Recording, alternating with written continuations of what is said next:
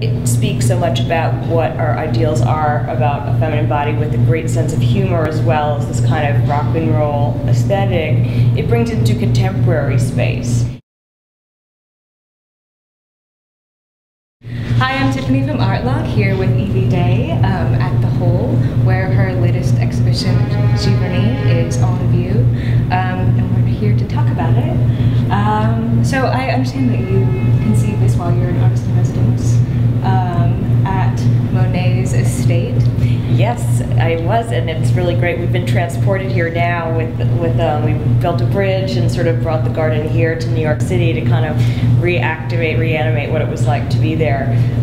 But when I was there, I was very inspired by this iconic garden, and I invited Kembra Pfahler, the performance artist, the voluptuous heart of Karen Black, to come and for me to photograph her there for many reasons. But aesthetically, I felt like she really complemented what was going on with the garden in terms of like bright color like a flower, and then the black pond and her black hair and teeth and boots, and there's something very synergistic, even though it seems unlikely. She represents a kind of feminine extreme, you know, that has to do with sort of beauty, and then also the blackened teeth, and sort of there's a scary thing there, and then she's nude, but she's not really nude, she's just like her whole body is a color. And if she wasn't wearing the paint, it would be a whole different thing of like, oh, naked in the garden.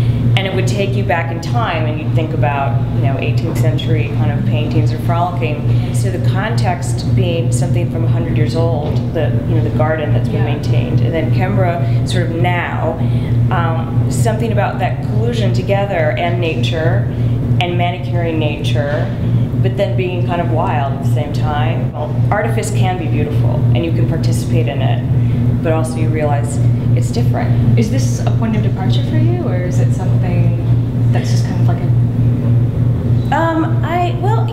I haven't done a lot of photography, but a lot has come out of this project in Giverny. Right. But I'll say that with the Exploding Couture, it's very similar in concept, where, you know, I take feminine gowns that are specific, like Marilyn Monroe's gown, and then transform it into something that is about a question or expansion from that place of, you know, a 50s style. Mm-hmm. And so I think it's like putting Kembra in this garden transforms it into another space with other questions.